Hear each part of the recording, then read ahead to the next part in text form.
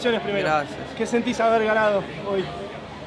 Es el mejor sentimiento que tuve en mi vida, creo, porque justo hoy hacen 4 años que mi abuelo falleció y yo estaba agarrando siempre las olas para pasar mi hit en el final y yo sabía que era él que me las estaba mandando. Por eso que al final cuando gané miré para arriba y le agradecí y estoy muy feliz. Una vez hice la final en el Juniors acá y estaba ganando y al final hice una interferencia y quedé en segundo. Entonces ahora es como si... Un alivio, ¿no? Sí, un alivio de que conseguí hacer lo que yo quería. Bueno, estamos muy contentos que haya traído el trofeo para Sudamérica y no podía haber salido mejor. Te felicito, loco. Muchas gracias. Felicitaciones. Muchas gracias. Estamos muy contentos, ¿verdad? Dale, gracias.